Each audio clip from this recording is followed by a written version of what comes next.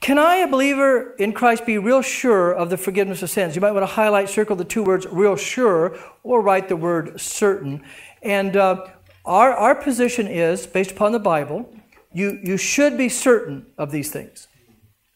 An uncertain salvation is no salvation at all. How can you find comfort in something you can't be sure of? And if you're not sure of it, you're basically calling God a liar. Okay, so let's look at these passages real quickly. Titus, Paul's letter to young pastor Titus, chapter 1, verse 2. God, who cannot lie, promised eternal life.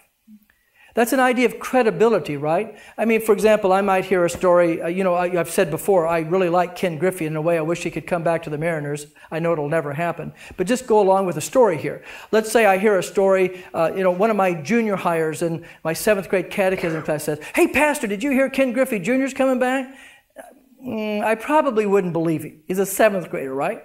But if then later in the evening, one of my adults at the church council meeting, "Hey, Pastor, did you hear Ken Griffey Jr. is coming back?" I'd probably believe him. What's the difference?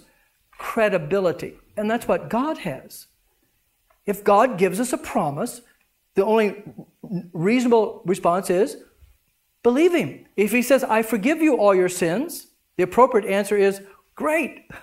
Yeah, thank you. Yeah. Okay, 2 Timothy, Paul's second letter to young pastor Timothy. "I know him who I trust, and I'm sure he can keep for that day what I've entrusted to him." Again, do you hear the idea of credibility?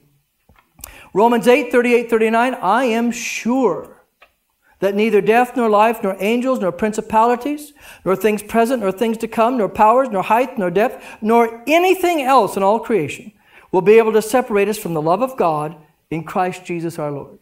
I think he's sure. So from these passages we learn I can and I should be sure of my salvation because God has promised me forgiveness in heaven, and God's word is sure. Now, the note I'm going to end up on, this last paragraph in the parentheses. We must never, in matters concerning our salvation, rely on our feelings. Feelings fluctuate. They're up and down. The only basis for faith is the rock of God's unchanging and ever faithful word. See? Now, I've known some Christians, that when they're feeling really good about their Christianity, they feel saved. And then when they hit some hard spots in the road, or maybe they're struggling with some sins, all of a sudden they feel like they're not saved. You never, ever want to judge your relationship with God and your eternal life on the basis of how you feel. This is your rock. And God promises you, and he does not lie. See, as a matter of fact, that's how you're going to keep your sanity if on those bad days you're down here as a Christian. How could God love me? Look what I have done. Or look what I haven't done. Because if Christians are honest to one degree or another, all Christians get depressed and despondent and discouraged. Because we're never what we want to be, are we? Okay? And then the worst thing you can do is to look inward. Because if you look inward, all you're ever going to find is sin. No, you always want to look outward to God's promises to you. Because it's only his promises in the gospel that eventually will take you from down here to what? Bring you back up again.